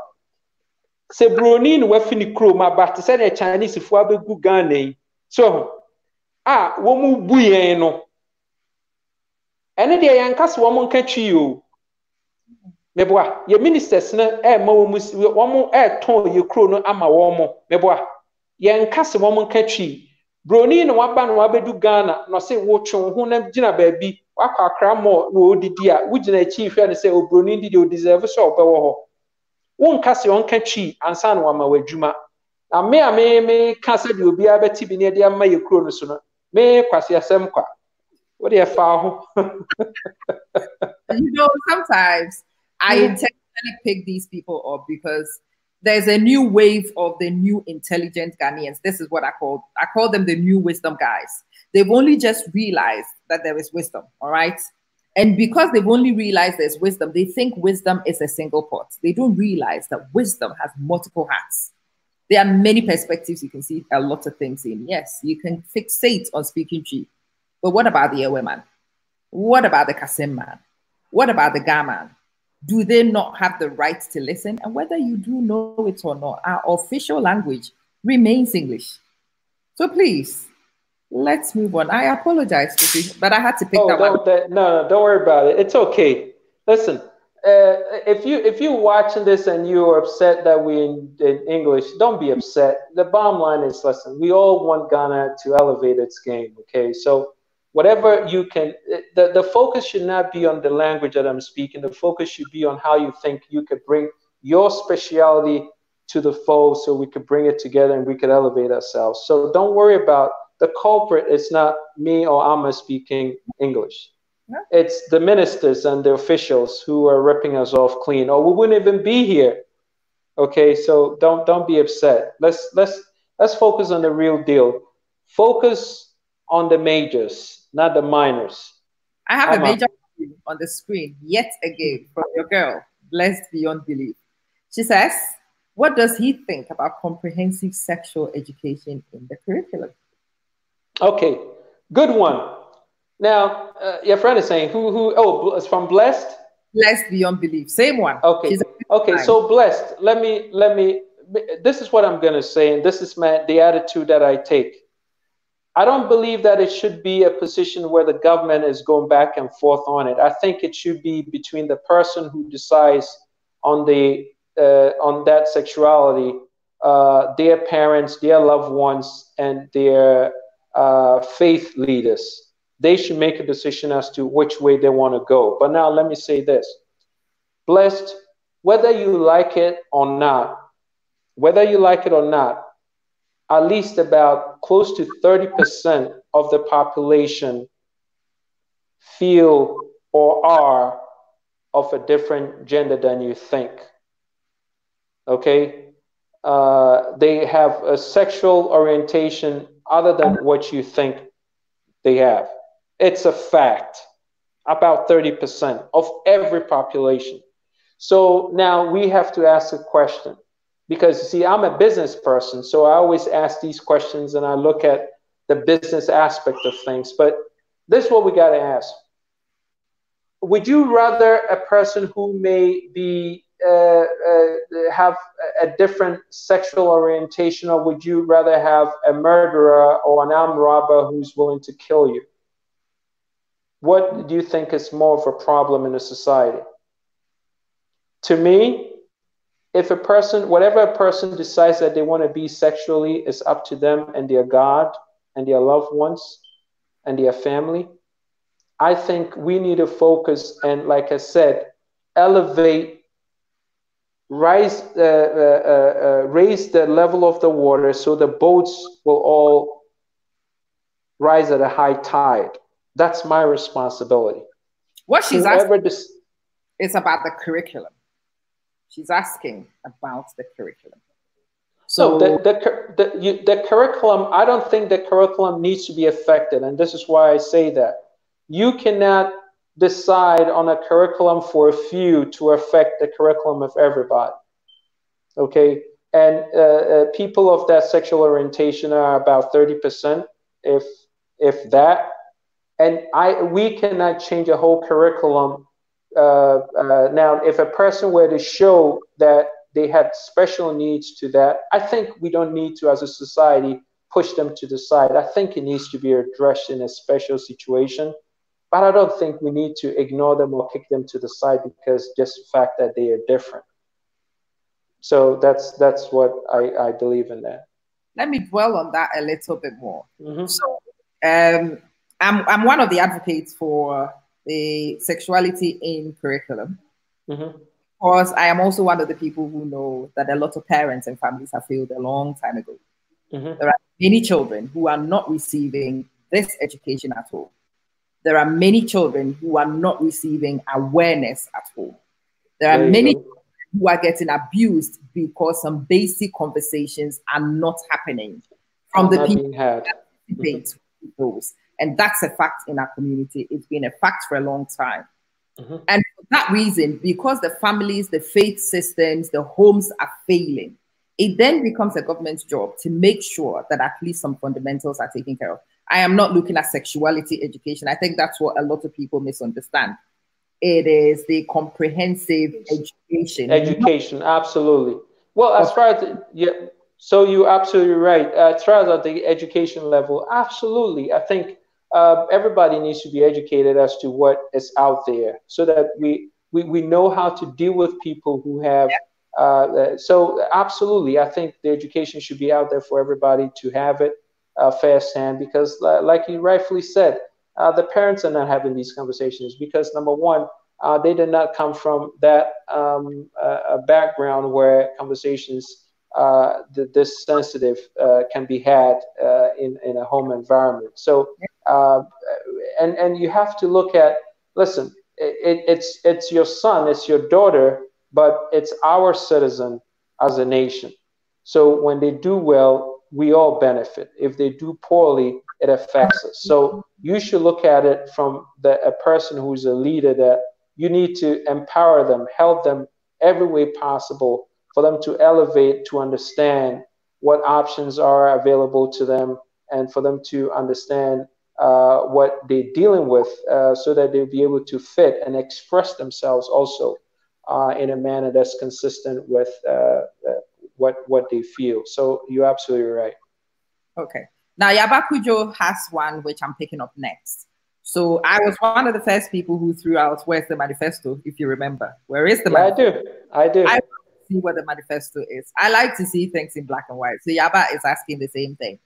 She wants to see a manifesto. She wants to see a detailed plan. And she wants to see some financials. Where would you go? And is it available publicly right now? Absolutely, Yaba. It's on, again, kofiquarantin.com. Number one, a couple of things. We don't believe in manifestos, okay? Because the manifestos, people come in and they put together a lengthy, overstated document with so many promises, and none of them really actually address even 20% of what's in the manifesto. So what we did was we took a different approach. we looked at Ghana, we looked at things, that policy positions that we think are close and dear to Ghanaians, and we hit them right on and said, these are issues, these are what we're going to address. And in that short period of time, 4 years, we want to put ourselves in a position to be able to address these positions. And if you take a look at, go on our website, a policy at a glance, you would see all these policies there. So these are things that we know in a 4-year period, we're going to be able to address them all. So you have a policy at a glance and not a manifesto? No, we don't have a manifesto. Okay. Another one on the screen from Hannah Hagan. She says, please, why don't you help the president with your ideas to build the country, please, before you be a president? They don't want us. Don't you understand? Listen, you got to understand how this works. Listen, it breaks my heart. Akufo-Addo is not the saint that you guys think he is, okay? He's the head of a criminal organization. Take my word for it. He is, and he knows he's the head of a criminal organization. So do not think that the MPP is out there to save Ghanaians. That's not what they dare to do. They're there as a criminal organization to amass wealth for themselves. If you do not understand that, then maybe you need to do some more research. But it should bother you, and it should cause you to ask questions that, why is it that if this thing sounds so good and so simple, none of the administrations before him have been able to do it? And why is it that if the NDC comes in and says the MPP are criminals, the MPP comes in and says the NDC are thieves, corrupt, and that, but nobody puts anybody in jail? Did you realize that? Why do you think that is? Criminal organizations. And we have given them, first of all, I've written proposals with my friends for Ghana government several occasions. They did not accept it. They did not accept it. We wrote a proposal for the financial industry collapse with this number one issue in 2013-14. I went to Ghana. I sat with Wampa. 2014, I think, 14, 15, somewhere, when Wampa was the Bank of Ghana governor. I sat with Wampa. I gave him a document how we could be ahead of the World Bank standard for financial compliance. They ignored. They said it was never going to happen. And then number one came and got them with and they collapsed all these other institutions. They don't want to do it, because it feeds into their agenda of ripping the country off when things are not working well. You got to understand this. Money is made when there is chaos. Chaos and this organization mismanagement is a lot of money for people. And they thrive on that. That's why they don't want to. We've made attempts to help the people. Listen, if the government wanted me to help, I would help, but they don't want my help. When I go to the embassy and they see me, they go the other way. They don't like me. Right. So there's another one from Abigail. But I'm sure everybody will say I'm a nice guy. Okay, I know. No, people are actually saying that they've seen so many devils in wolves in sheepskin. People are skeptical. I know. They should be skeptical, because if they were, we wouldn't have this. This person for the president. So I think people need to be careful. But guys, this is our last chance. I honestly believe this is our last chance to really turn in this country back. If we don't make a serious move, we might have a failed state at our hands. I really believe that, because listen, we just went and got $1 billion for coronavirus, right? With less than 100 people dead, why do we need $1 billion? $1 billion? And we got millions of dollars from all the different countries too. America gave us, I think, 10.5 million. Countries are giving us million upon millions. What are we going to do with all that money? Nobody. We're not going to just distribute Wachenetaria, Chibom, Chibomne, Anwamu, and come on, that's not $1 billion. Give me a break.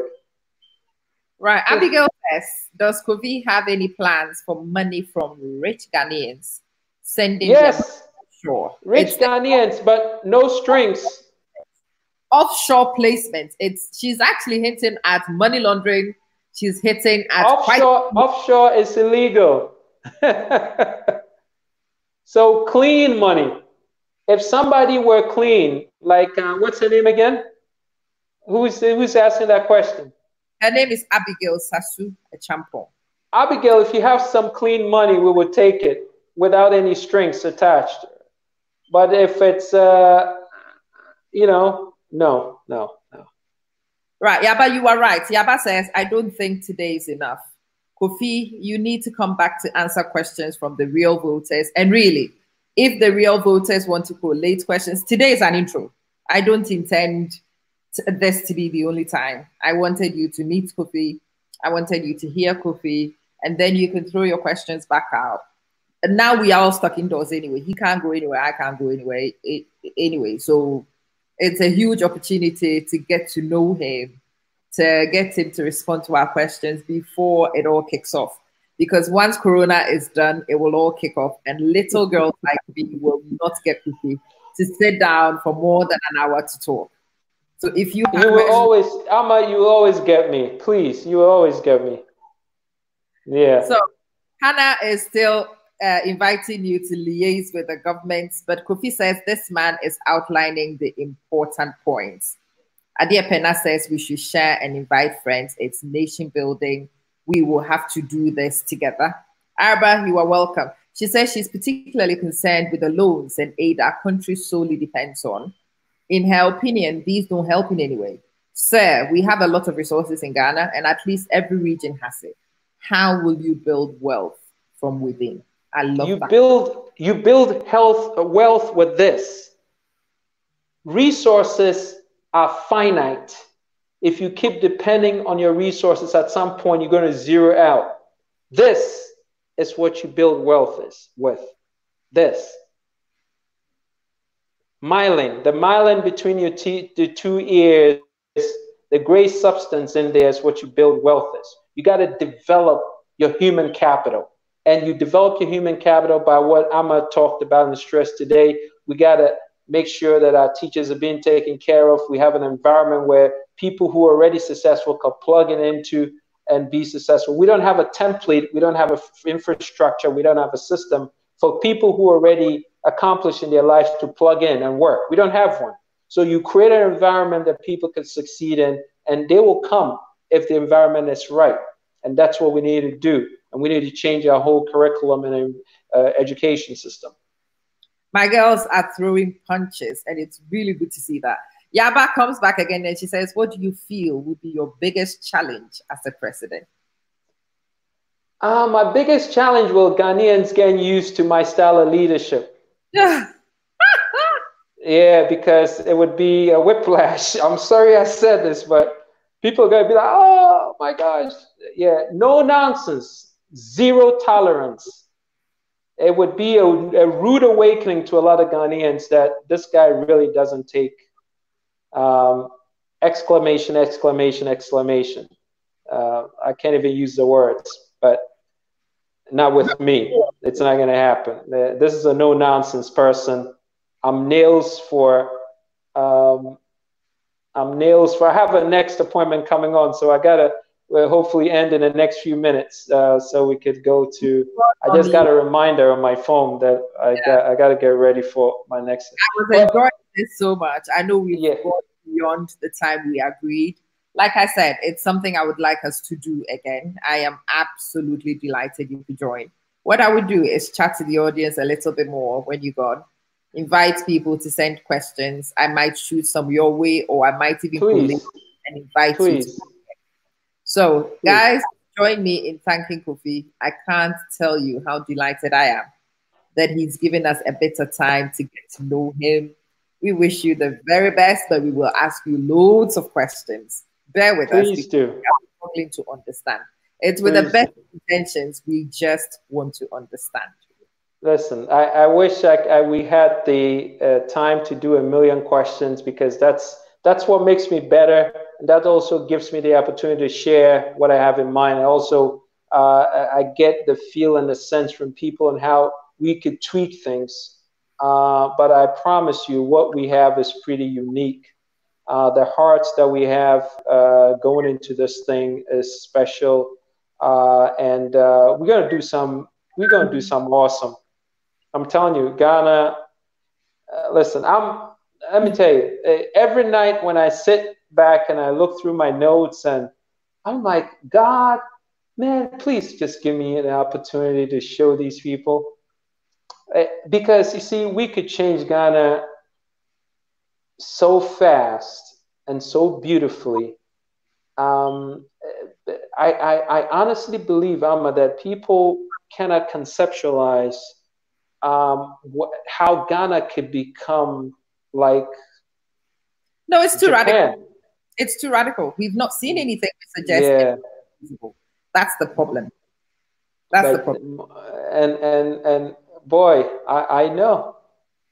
I know we could do this. I believe in my heart. This is not BS. Listen, let me tell you something. Go back, watch this video, and feel me out, because I'm the feeling person. You know, when people talk, I like to feel them out and see in your heart, in your mind's eye, if I am genuine. And if you truly believe that I am for real, you will feel it. If you think I'm just BSing you, you will know it. And I And the guarantee you, I'm not this scripted. is this is I the real deal. I didn't know the questions. I said to Kofi, and that was one of the reasons why I was really excited about this interview, because most people, I haven't done a lot of interviews people want me to do because they want to give me a script. And I am not the kind of person who scripts. I just don't do it. I asked Kofi for an interview. He said yes. And I said to him, are you brave enough to go unscripted? And he says, absolutely. That excited me. That really did. Kofi, thank you so much. The Thank rest you. join me in thanking him for the time. Please Thank rewatch you. the video. I will be back in touch maybe later when you Please are. do. Please do. And thank you guys. Thank you so much for your time. And let's Absolutely talk again. Let's talk again. sure. Take Thank care you. now. Bye Bye. bye. And then my regards to all of you. To be honest, I didn't want to speak Chi. Are you sure that it's not one of those political sweet talks? Citizen justice. At the moment, you and I have heard exactly the same thing. I've spoken to Kofi.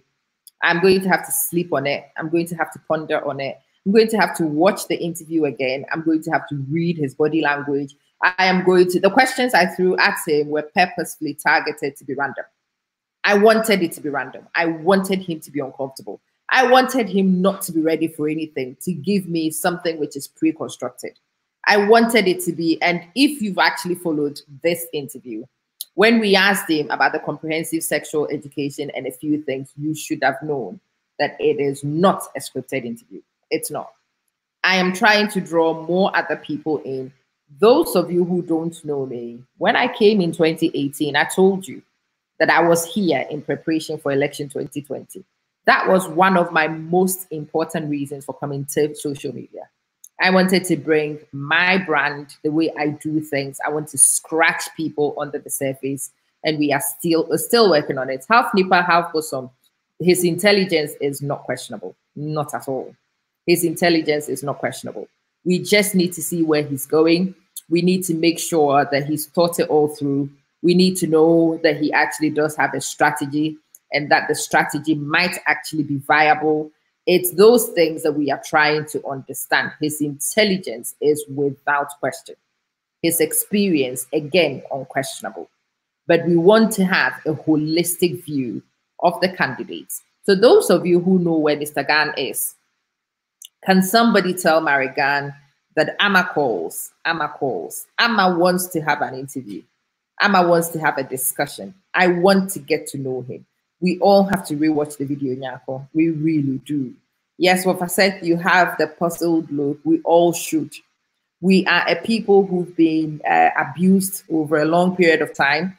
And for that reason, we've got to be very cautious. We shouldn't make decisions willy-nilly. We really need to interrogate things carefully before we decide. Half Nipa, half Bosom says it's sad he's not on media. He needs to be doing videos so we can promote his ideologies. But after Kofi TV, you didn't see him again. I had that feeling too. It's one of the reasons why I wanted to draw him out.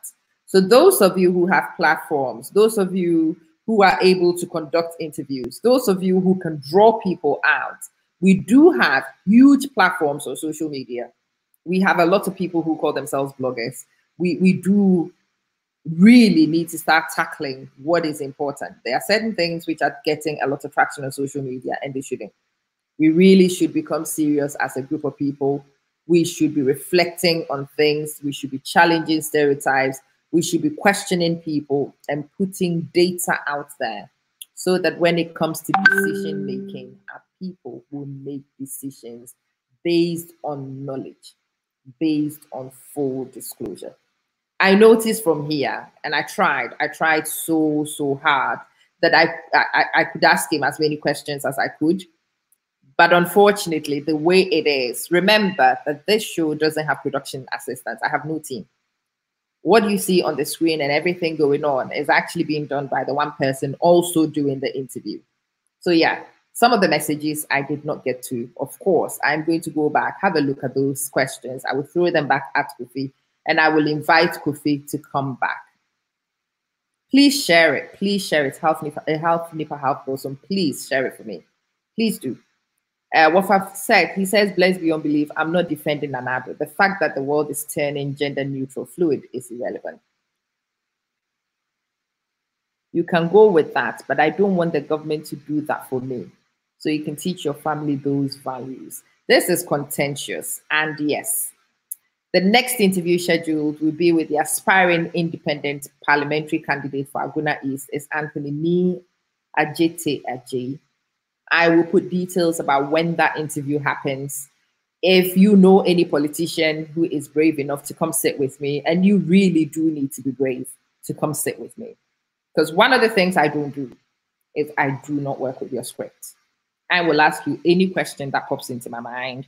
And if you're a genuine person, you should be willing and capable of answering my question and doing so satisfactorily. Or I keep asking questions about it until I am satisfied with the answer I have received.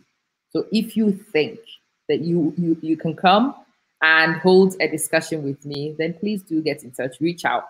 I want to put information there. Definitely want to hold more interviews. I am open for that. I am inviting you. Adia Pena Uncle says, Amma, please, next time Kofi would need to give us not less than 3 hours. I would ask him, I would request it. But at this point, I would have taken anything and everything. It was better to get him to give us an hour and a half than not for the interview to happen at all. Silly, hi. You want to talk to me? Okay. Silly, when I finish, please WhatsApp me. Let me put my WhatsApp number. It's 0044 00447947225503. So WhatsApp me. I will send you a link and we can talk. Okay. What I said is my absolute pleasure. I am so honored that he actually responded to the request. You like his ideas on systems. What we need in Ghana is a well-functioning system. I agree. I couldn't agree some more. Sister Akosia Dakwa says he needs a force bar if he's going this 2020. Liberal Democrats are still struggling. But I think things have changed. This is what I said to you during this interview. Those of you who think that the status quo in Ghana stands are kidding yourself. That power base is already lost. Because of social media, there are a lot of Ghanaians consuming information from the West as if they lived there. People in Ghana know now what is acceptable elsewhere. People in Ghana are becoming more aware of what the government should be doing for them. People are becoming more empowered and less likely to be duped with things that are substandard to what is acceptable elsewhere. For me this week, the realization that majority of the people who view my videos are actually residents in Ghana is one of the things that gives me the greatest hope. Most of you, like me, thought that it was those of you in diaspora who watch my videos and the non-entertaining information we put out there. It is changing. It is changing. People at home are accessing content that I am putting out, content other people are putting out, and it can only shift expectation. It can only shift expectation. And it makes me very, very excited. It makes me very hopeful.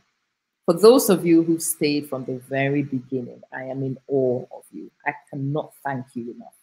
This is not entertainment, so it's difficult to stay on broadcast like that from beginning till the end. But it is these things that might change our future if we are able to move beyond entertainment all the time. And for that, I thank you sincerely. I am so grateful. If you have any questions, I put the WhatsApp number up. Let me pop it back on the screen. If you have any questions, if you want me to ask anything to anybody, if there is anybody you think I should interview, then suggest those people to me via WhatsApp. Feel free to also send it to me on Facebook, and let's get the conversation going. And Anekwia Oye says, Ghanaians are tired of NDC and PP. You are praying for a new face of politics in Ghana. I wasn't clear about your explanation of the GCE. At what age or class does it need to be implemented? Nanekwia, that is a country-specific one. We will have to come to an understanding, an agreement as a group of people about what age we started. Some people started by year 2. In England, a lot of you don't know. Your little kids in year 1, year 2 already get a version of it. You know, some countries delay till later. Some people started quite early on. In some countries, it's actually in the early years program. So Ghana will have to have a dialogue and we decide what works for us as a collective. We must stop the comparisons. It's not done even in the States. I have kids in the elementary school and can't recall any assignment from the topic. Oh, Nanekwia, you think comprehensive sexual education is assignments? Then you haven't got a clue.